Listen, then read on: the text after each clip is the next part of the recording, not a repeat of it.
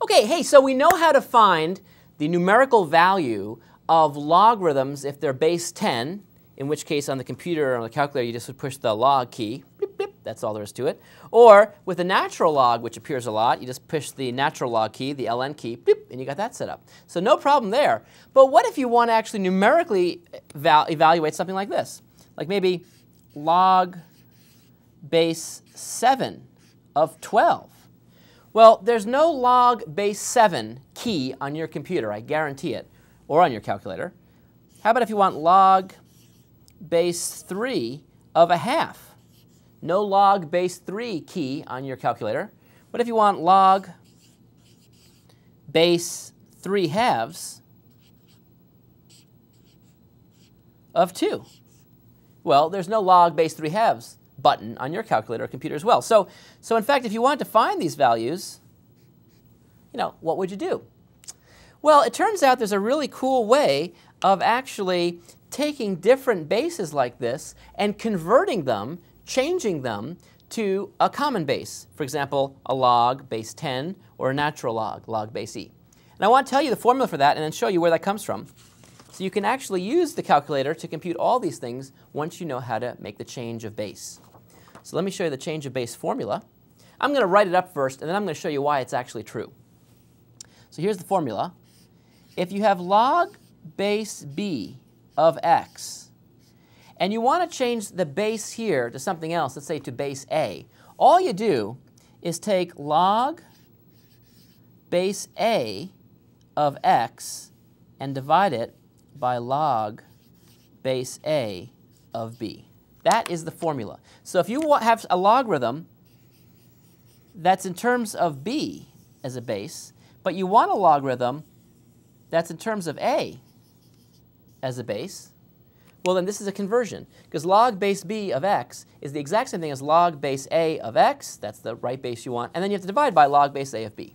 Now, where does this come from? And I hope you don't memorize this. I hope you just think about it. And I'm going to show you how to think about it. Let me take this thing right here, this side, the left-hand side, and I'm going to call that y. So let's let y just represent that thing. Okay? My fantasy is to show you that y is actually also equal to this side. That would mean these two things are equal. Okay, well now, how would you arrive at that fantasy? Well, all I'm going to do is figure out what this means by using a little mantra that I've been chanting, for quite a while now. Log is an exponent. So this is the exact same thing as saying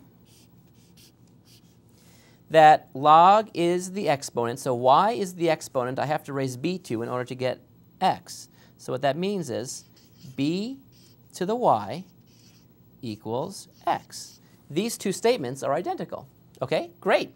Now what do I do? Now what I'll do is I'll take the logarithm with respect to base a of both sides. If two numbers are equal, they're logarithms. Logging both sides is completely okay. So let's log both sides. So if I take the logarithm of both sides, what that would mean is log base a of by would equal log base a of x. See, if two numbers are equal, their logarithms will be equal as well. So in fact, I just took the log of base a of both sides. Okay, but now I use that great property of logarithms that if I have log of something to a power there, that can be pulled out in front. So if I do that, what do I see? I see y log a base a of b equals log base a of x.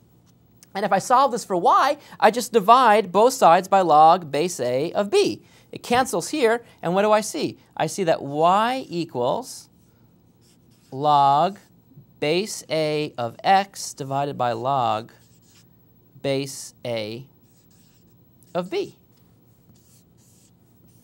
But wait a minute. Remember that y equals log base b of x. So if y equals that and y equals that, these things must be equal. I just proved that formula to you.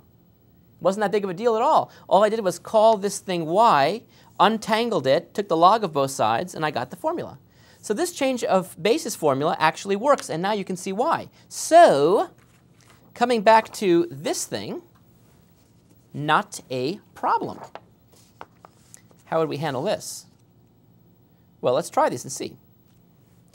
Suppose, well, I mean, on the calculator you have an option. You can either use the log key or the natural log key. It doesn't make a difference. I'll do natural log just for the first one, just to show you that it doesn't really make a difference. Because if it's natural log that I want, then all I know is that this is the exact same thing as natural log of 12 divided by natural log of 7. It's that easy. That's log base 7 of 12.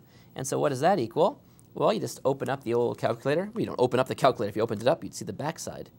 But if you turn it on, then you just take the natural log of 17 and you divide that by the natural log of 7. And that equals 1.4559 stuff.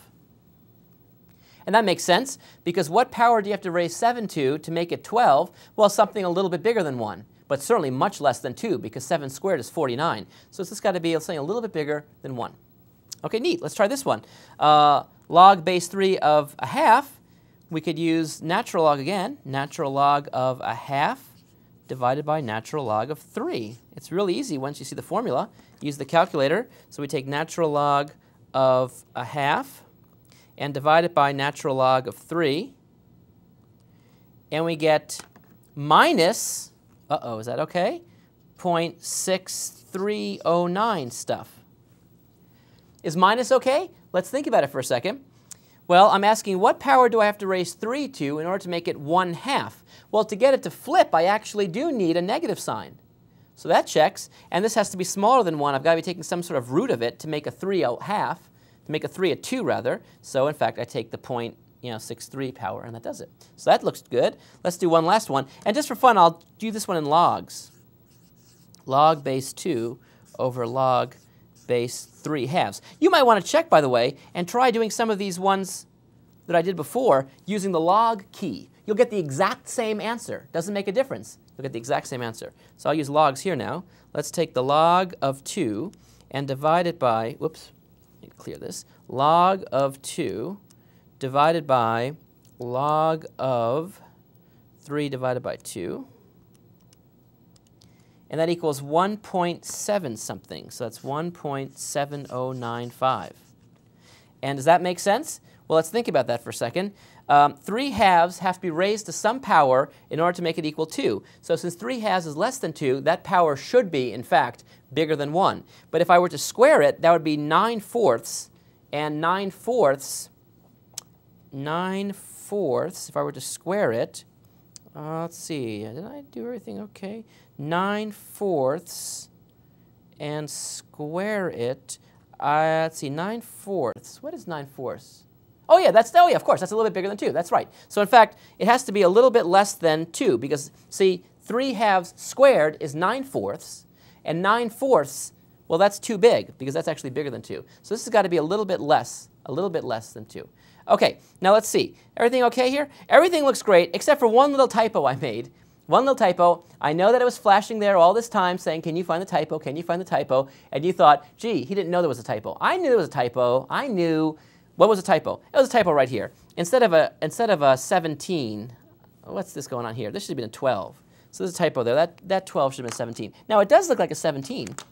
It does look like a 12 if you do this. See, there's no typo. No typo. But in fact, that was just a typo. That should be a 12 divided by 7. It probably changes the answer, by the way. Let me just quickly do that for you to report the actual news there. Actual retail value is,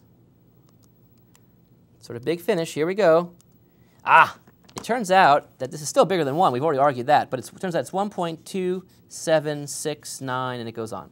So that means 7 to that power gives me 12. Cool. OK, anyway, if you try to remain typo-free and use this really neat formula, you can change any exotic base to either a natural log or a base 10 base without any sweat at all. Have some fun and try these on your own.